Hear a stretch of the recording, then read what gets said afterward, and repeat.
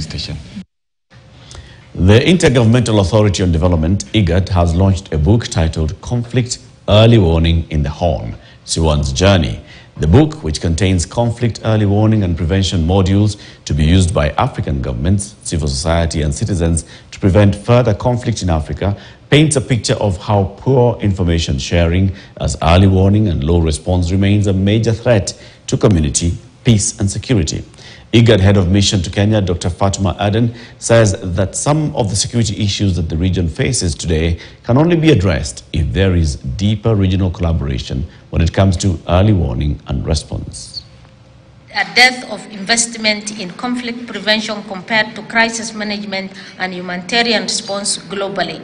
It continues to be a challenge to make a case for adequate resources or funding to support regional initiative on conflict prevention as well as national and community peace building, because it is, we really have to make a case for this.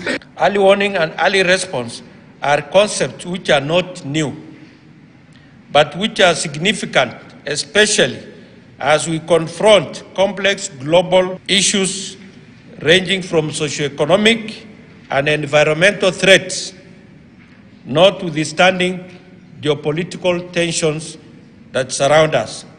The book's content, as you will see, is rich and instructive in terms of regional conflict prevention and peace-building efforts.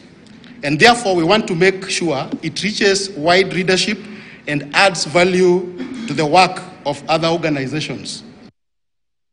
And that's all for KTN Newsline tonight. Thank you very much for tuning in. My name is Eric Latif. Our sign language interpreter